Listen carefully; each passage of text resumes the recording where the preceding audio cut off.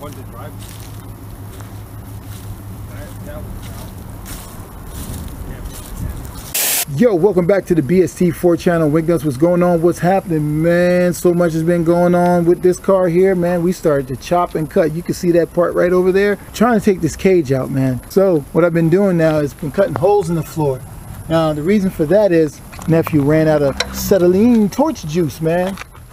Right there. See, it just ran out. So what we're doing is making holes so we can just cut the boxes out and we be legit.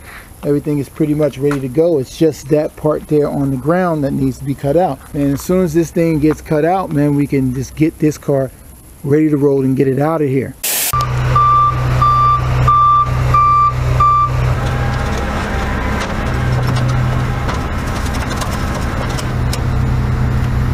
Crazy.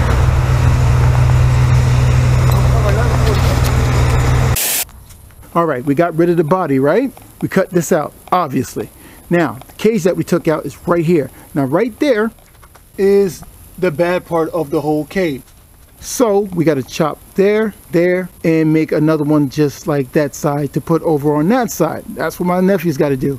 Along with that, we got the axle. We got some parts, you know, stuff we need. And then I went up and picked up the wrong rear. This is a 7.5. I need an 8.8, but we don't care. We got calipers and rotors that we can use, and also the lower arms are pretty good too. So what we're going to do now is we're going to use that little blanket right there. Not really a blanket, but it's a rug. And I'm going to show you what I'm going to use this for.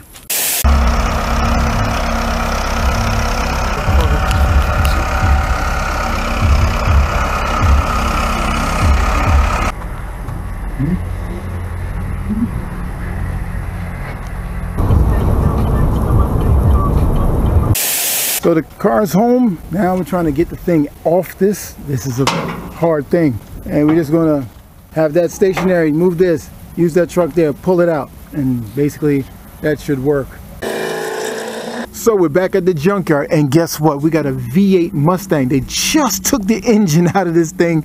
Guy came and picked up the 3-valve in it. Now in the back of this, we got a brand new rear caliper, got pretty decent rotors on it, both sides. Let's check the other side, see what we got. Ooh, just went in the water. Yep. Got new joints on this side too, man. So, right, there's a few things I need. I needed the ECU out of here, which is here. Got that out. And I got this. Needed that. Both of those things are not in the other car because this car has nothing in it. See, no fuse panel, no ECU. Mainly I probably have to take out the PAT system, and I have to change it into a manual. Now, on another note, I may need to take out the steering wheel due to the fact that it has a key. So we need to get that out of there. And we need a steering wheel anyway. So it would be the best bet to take the whole column. This is a good find today. That's why I keep going to the junkyard all the time. So what we're gonna do is get these, put this to the side, and then we're gonna come back, and then we're gonna go back and kind of look around and see what we got around here. Man, we ain't looking for no cars or nothing, man. I went and got busy. So we teleported and brought the parts home. We needed this, man. Got the key, we got that, and we got that. Now we're gonna take these gloves off and we're gonna start working on our budget race car build. First order of business is check over the car, clean it out because it's dirty. It's been sitting for a lot of years. There's a whole bunch of stuff in it. I mean, there's trees and stuff inside of this car here, and it's a lot of leaves inside also. So the car has been sitting for a good minute. So anyway, what we're gonna do, right?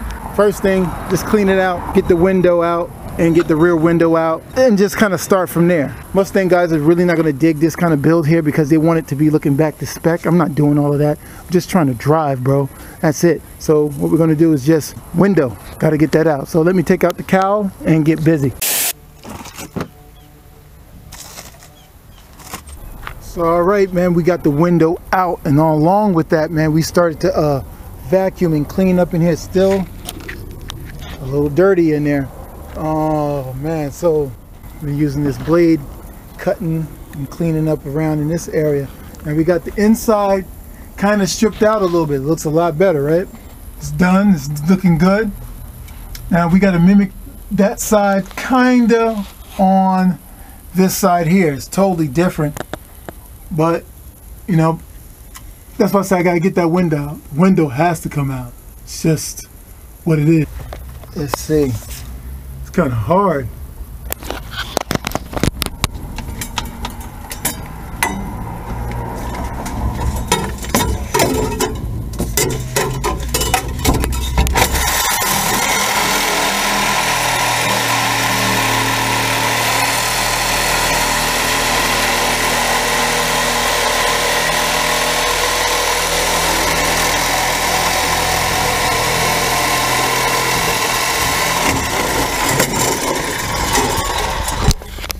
Now you can see it widen up real big. Well, it seems like I did nothing, man, but there's a problem. Let me show you. That, you see, it's all the way up. Now the problem that I'm having is with the other side. Let me show you. The window is folded into this crease right here. So I still have to, well, in theory, bend this up. This should kind of fold out. That side over there should close down a little bit, and then I could be able to continue to cut, and hopefully I can lift the glass out. All right, so what's happening now is that I'm jacking that up right here, and then on the other side, the window is starting to close. Like, you know, I can close this thing. So, yo, let's switch gears for a little bit. We're not going to be talking about this, but what we're going to be talking about is this engine right here. If you checked out the community tab and you've seen a video with my son and nephew, we went to the junkyard to pick this engine up. As you can see, something happened. So this is what happened. This thing right here, man, look at it. Boom. You know what I think? Hydro locked. Got to, because you can see the bend there. So it's probably filled up with gas or something and ignited. Bing! But it's on the wall. It's all good. It's not bad. It's not scarred up or nothing like that. Can't really see it, I know, but you get the gist of it, man. It's still doable, still workable. Heads over here, cathedral style, and that's crazy. So let's get back to this car right here. Curvature in the windows getting there. It's looking nice, man. The whole thing has closed up. Boom. I can actually use this window if I wanted to. So what we've been doing is we're going to leave this jack in there for a couple of days and just leave it like that. Every once in a while, give it a couple of pumps and work it on out. So what we're going to do is we're going to leave this like that. The other side of the door closed a little bit better, which is good.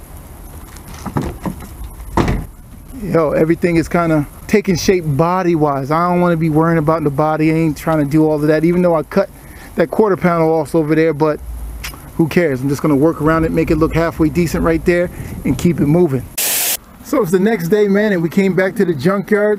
You know what we had to pick up? That rear. So we got it. It's already loaded in the truck, and it's a pretty daggone good one, man.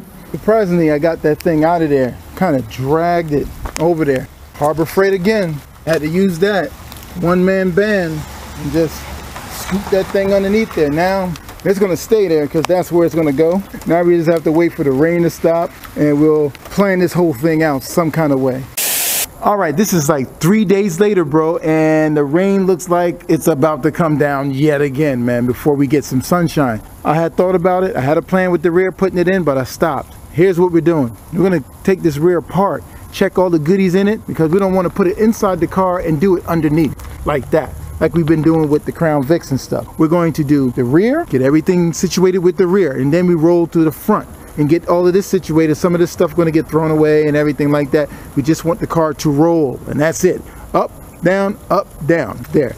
Now the plan is to yank the wiring out of this. Remember I told you about this before? We didn't do it yet because we have this 3-valve harness that we're going to try to get it on top of this 4-valve.